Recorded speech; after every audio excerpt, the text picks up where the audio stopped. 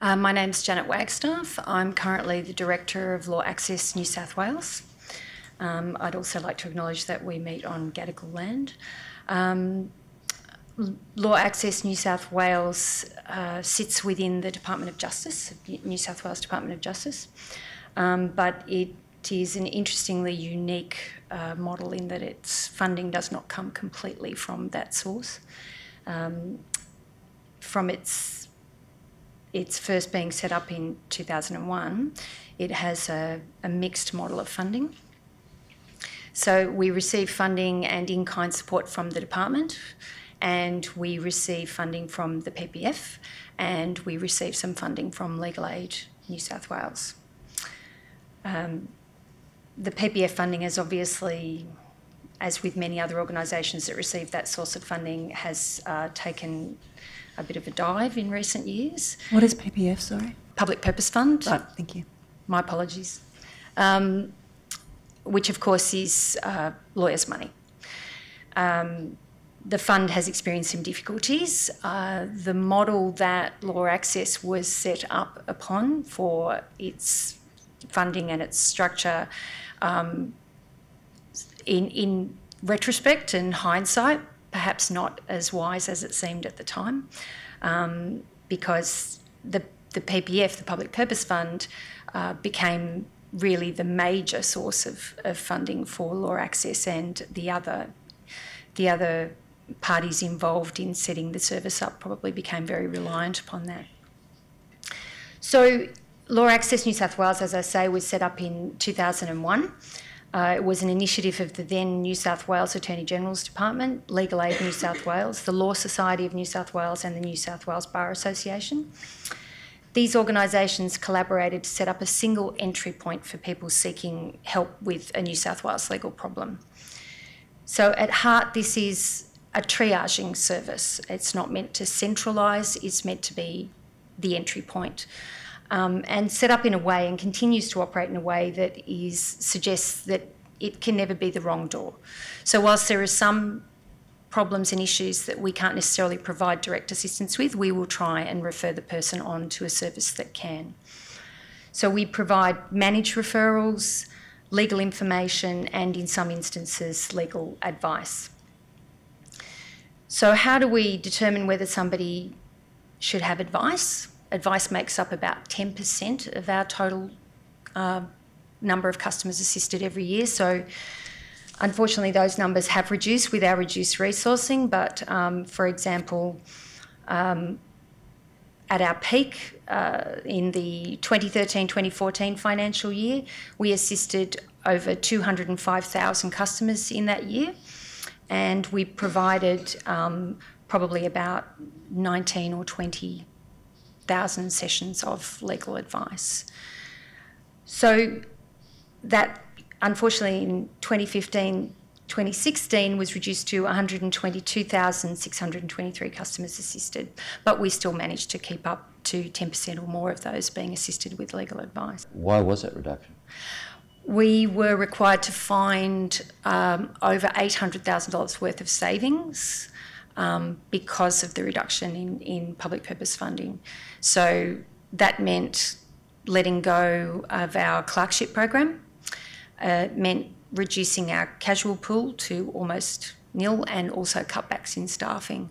So literally at the end of the day, there were just less people able to take the calls. So the demand didn't reduce, but the number of abandoned calls did, and the number of people we were able to actually get to and assist was reduced. When you say abandoned calls, people have just given up? Hung up, yep, hang-ups, pure and simple.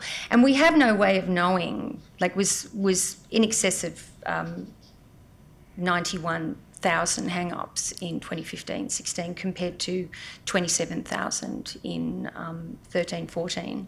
We have no way of estimating how many of those people successfully called back, went to another service, got their help online. We've got no way of knowing, but we know that there must be a number of them who just gave up and we couldn't provide assistance.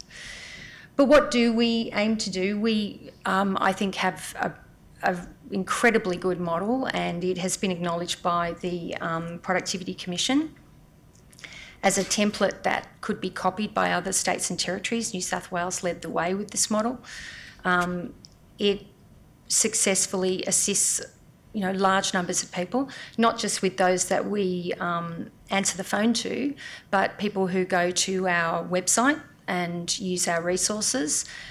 We set up, well, not me personally, I came to Law Access from a long career in courts and ministerial work a few years ago, but in about probably around 2007, 2008, additional funding was provided to set up what was then called Law Assist. We've recently changed the name to Representing Yourself, which is a part of the website that is specifically dedicated to assisting people who representing themselves in proceedings. Now, this could be representing themselves because they simply can't afford representation, or it could be because there really is no choice.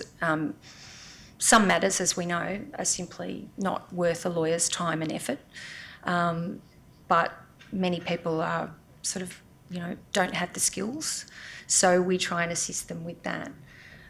As far as our priority customer groups go, and that would be very typical categories of people that are acknowledged as being disadvantaged, the homeless, those at risk of being homeless, Aboriginal communities, people in remote, rural and regional locations, people at risk, prisoners, etc. We deem them to be priority customers, which means if they do require legal advice, we can provide it if it is in one of the categories that we're able to assist, which is essentially civil, family law and crime. Specialist services exist that we can refer people to otherwise. We are finding that we have an increasing demand for legal advice. We do refer to CLCs, we do refer to legal aid, we don't refer to private firms directly, but we do use the Law Society's referral system to get people to a private lawyer if they need one. And that takes away that any element of favouritism or preference. There's a lot of governance around what we do and a lot of structure and discipline. And I think that's at the heart of what makes it so successful, is that we've never strayed out of our original brief, which was to provide free telephone assistance for people with a New South Wales legal problem and to provide online resources. If very good, helpful resources already exist, we don't reinvent them. We don't step into other people's areas of work. We work closely with organisations such as Women's Legal and CLC's New South Wales, Legal Aid and pro bono services, just so we know what's going on out there and we know what is worth referring people to and what is not. We get contacted by organisations who've set up an online service. We'd love you to put a link to our service on your website. We usually take a very long, detailed look at it and we say no, because anything with the word express in it or something along the lines of I can't believe it's a law firm is not really likely to be providing the kind of assistance that we want people to get. So we keep that discipline. We have a rule in the contact centre: if you can't source it, you can't say it. So if it doesn't exist as a resource created by our lawyers create our internal resource, Law Prompt. If it's not on our website, if it's not on the customer relationship management system, if it's not a hard copy resource that we provide for them, then you can't say it. So at that point, you put the customer on hold, you go and consult with a team leader or a lawyer and ask them, what do I do with this person? Here's their issue. And you can go back and preempt what you say with the words, or prefix it with, I have consulted with a senior colleague who tells me that you can do this. So we try to keep it very disciplined, very structured. I mentioned before that we had a clerkship program. Unfortunately, we've had to put that on hold because we don't have the resourcing to fund it at the moment. But what we were doing for students, for law students who were in their final or penultimate year, was providing an opportunity for them to apply to join our clerkship program. We took on about 9 or 10 FTE. full-time equivalent. They were put through a training program, an induction of 2 to 3 weeks. They were then given part-time work on the phones. They were able, obviously, to continue with their studies while they did that. And then at the end of their 12-week program, they could elect to remain on as a casual, which many of them did. They learned really incredible practical skills in that time, and they all, without exception, went on to win legal roles, whether it was in the department or other parts of the public sector or private firms or CLCs, legal aid. We've got a whole list of alumni who have gone on to secure very good jobs, and a lot of that was about what they learned working at Law Access. Are these clerkships paid positions? Or were they paid positions? Yes. They were. Yes. The department frowns on internship-style employment. They fear being accused of slave labour, I suppose. I don't think they'd mind me saying that. I think they're very careful to protect the image that they want to portray as an employer, and they don't really like you to take on volunteers. They would rather that you gave them a paid position that would, whether it's temporary or ongoing, that would give them an opportunity to learn and train. How long had that clerkship program been running? It pretty much came into being a couple of years after Law Access kicked off. So Law Access started operations in 2001. I think it was about 2003 that they started the clerkship program. Initially, it was started up following on from what the Law Society used to do with their telephone service, which we took over when we were created.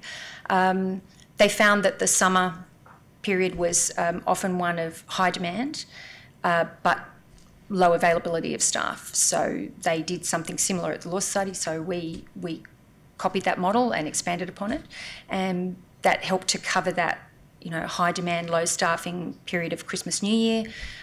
It was so successful that they decided to extend it to winter. So we ran a summer and a winter clerkship. So there were 2 programs a year for several years. But unfortunately, as I say, since 2013, it's been suspended because we had to make cutbacks. But we are working on strategies to deal with this reduced resourcing. Some involve technology, some involve just changing the way we do things, and we are slowly but surely bringing up our numbers again. Whether we'll ever get back to what we did, we don't know. We'll try. Have you been required to make find savings for the 2016-17 financial year?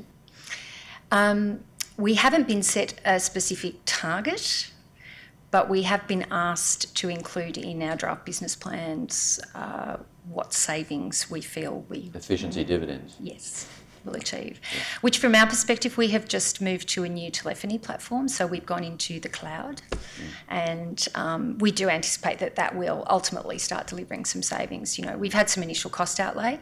One of the technology solutions I mentioned came by virtue of that new platform, which is I've authorised a purchase of a clip-on, which will allow automated callbacks.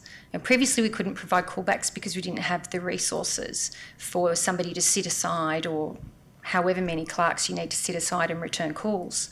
You don't know how much of a demand you're going to get on that option.